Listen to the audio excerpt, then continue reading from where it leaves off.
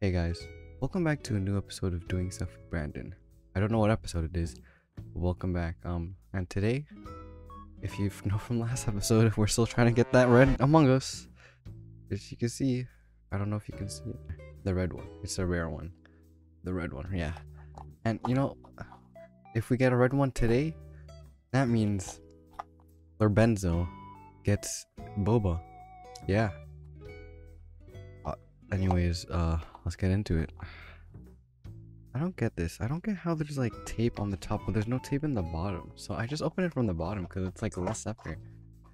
Alright guys, what color do you think it is? Does Lorenzo get bubble tea? Is it purple? I don't know. I'm closing my eyes.